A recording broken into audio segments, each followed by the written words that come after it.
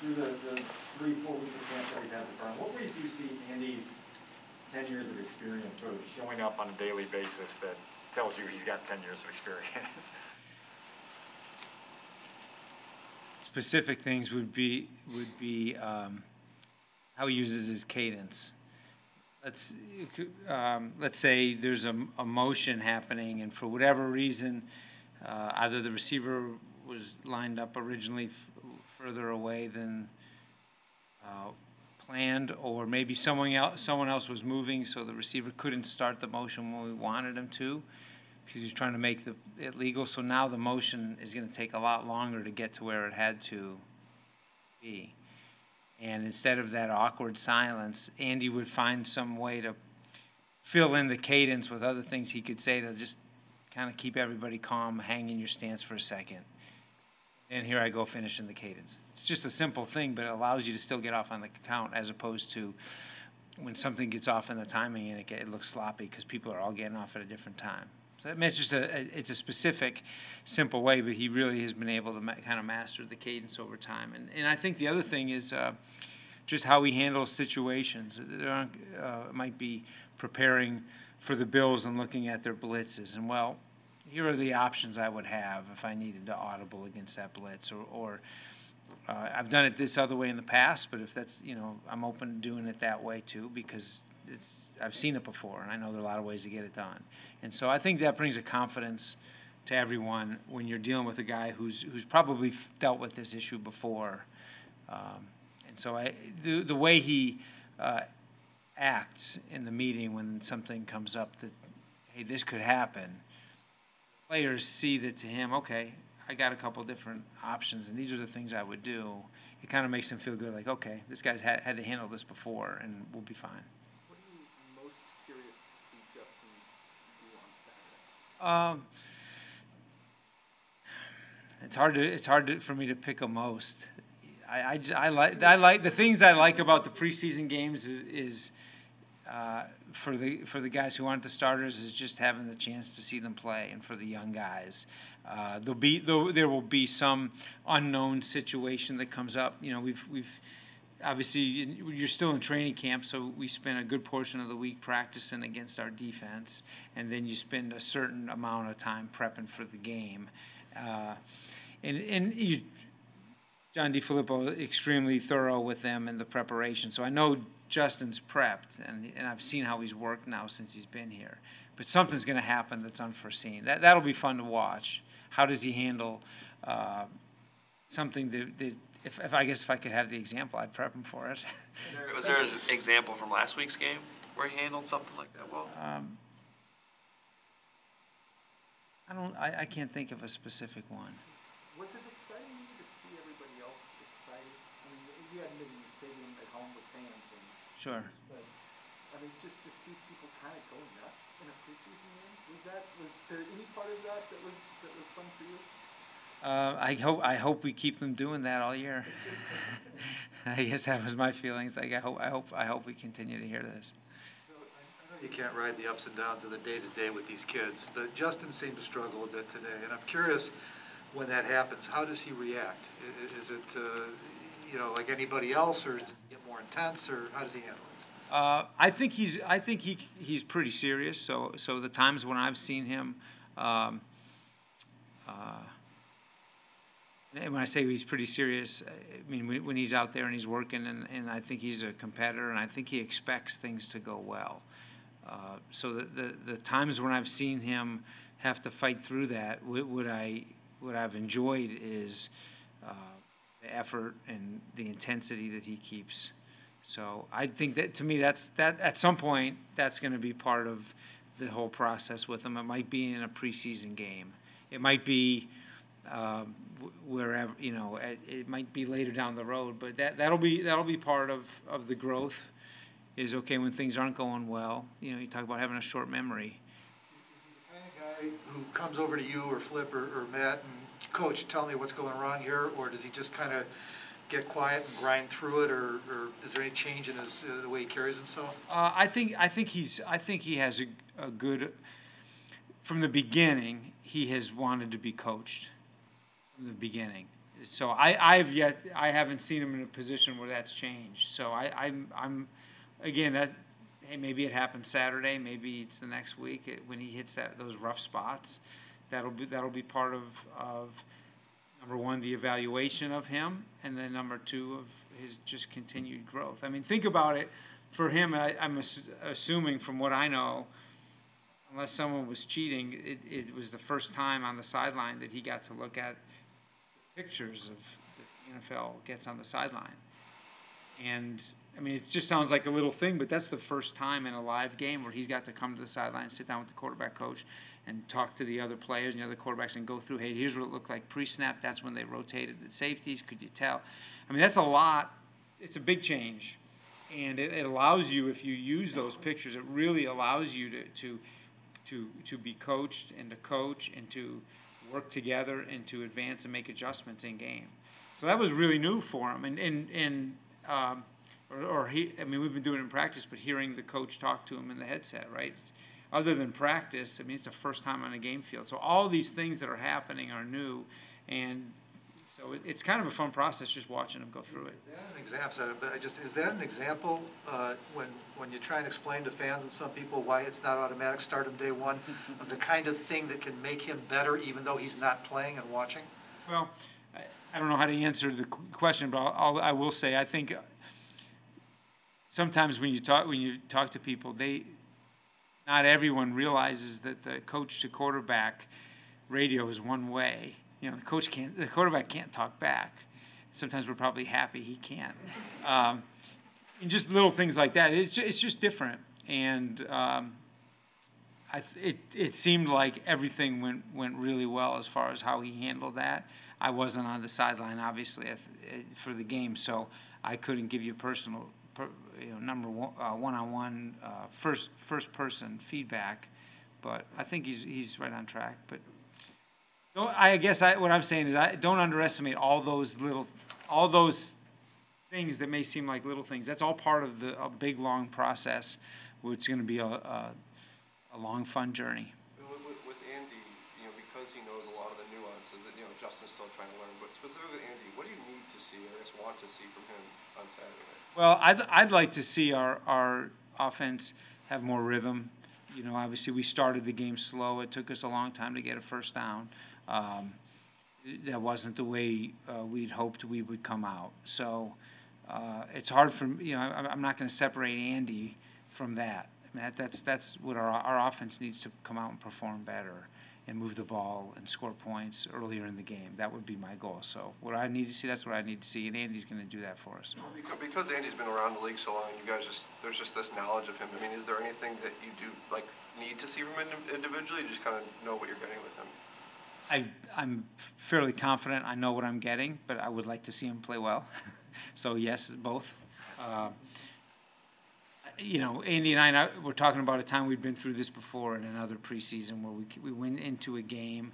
It was a different situation, but for whatever reason, we went into a preseason game with a certain game plan. Not that we weren't trying to win, but sometimes you emphasize, hey, let's run the ball a lot today, let's do this a lot, whatever. And so we went in, and it didn't work out real well, and it was a preseason game. And so we decided, hey, we're going to we need to get it going the next week. So Andy and I were talking about that specific week a few years ago.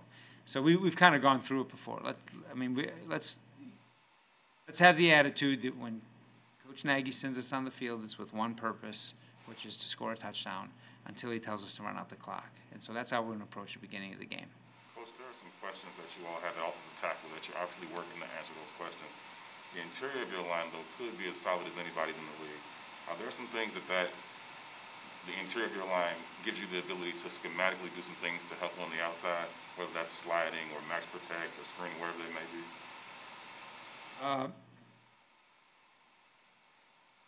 It is unfortunate right now we haven't been able to answer the tackle area like we would like to. So I agree with you. It's an obvious statement. But hey, not complaining about it. This is where we are, and the positive is some of the guys who've been getting a lot of reps in training camp, it's going to help them, whether they are long-term tackles or whether long-term they're actually guards. Some of the young guys have had to play in those spots. It's going to help them be better players as we go. I do feel very good about the Sam and Cody, who've been able to get all the reps inside at center and guard, and I do think it makes us better, especially with Andy and Justin being new. That the communication that's happened, we've had it happen multiple times in practice where we've had to meet offensively and talk about, hey, this came up in a blitz period against the defense, and we weren't on the same page. You know, whatever happened. I mean, even with guys who are doing really well in veteran, there's still kinks to work out with the communication. I guess to answer your question specifically, because they're guys who've played and because we have a lot of confidence, it definitely works from inside out and makes things smoother. As far as can you help people, can you do this? I mean, that's kind of what they do every play. You know, every play they know where their help is and how much to give inside and outside. But because we've got some guys inside that are veteran and know what they're doing, it should work smoothly inside out. In your experience, how rare is it for a guy like Sam to be an undrafted free agent, like a year and a half, develop into a guy who's pretty much an established starter? And what have been your impressions of him, and how high is the ceiling, would you say? My first impression of him was rookie camp, or the time when the rookies could come early last year because of COVID. I mean, maybe I've seen him on Zoom, but to see him in person, and he was impressive from the first day he walked on the field, because we had, you know, all of us were kind of new being together, and he stood out from the very beginning of how he worked and how he was confident in his calls. I mean, there's just a certain thing about a center. When he's in control and he's confident, it permeates. So really from the very first day, when just the rookies and quarterbacks could be here, it showed. And I thought that was pretty impressive. And yeah, I think his leadership and his knowledge and the way he took command helped us gain the momentum that we had, I think, at the end of the year last year. He was part of it, for sure. So I no signs of that slowing down. What do you think that, fast forward a month, we're in the regular season, Andy's starting, what can Justin learn from watching a 11th year guy prepare? What are the parts of preparation and routine and everything else that comes with game week that Justin will be able to take away from a backseat? Oh, I think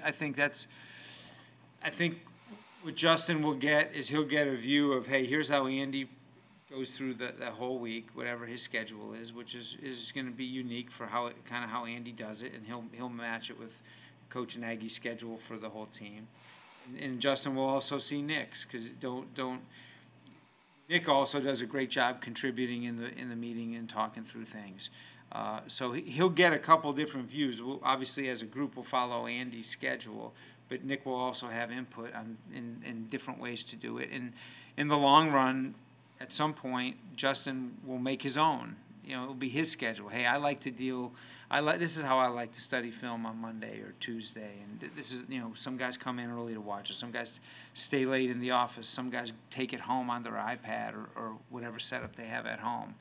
You know, so he'll be taking all that in and trying it out and kind of feeling his way to, okay, this is how I feel comfortable doing it. It'll be knowing what I know of Justin and how willing he is to learn and to do what's necessary to really be great. I didn't say how much he wants to be great, but how willing he is to do what's necessary. That's what Justin has shown me so far. Knowing that, I think he's going to take a lot in, and great time for him to figure it out. They all do. I'm excited to watch it. The moving pieces you've had up front, the fact that your running backs can't be tackled in practice except for a few live periods here and there, and then the limited reps in the preseason, I guess with the one so far. I mean, what are you still looking to establish? What still needs to be done to make sure the identity of your running game is where it needs to be by week one? I think we certainly would like to see us have some rhythm where you're making first downs with runs in this game. So like specifically, that's what I'd like to see. I'd like to see us be able early in the game to run the ball for some first downs. Whether that's 2 or 5 or, I don't know specific, but just that feel where we can hand the ball off and move the chains, which obviously we didn't early last week. So I think, what would you like to see? That's what you'd like to see.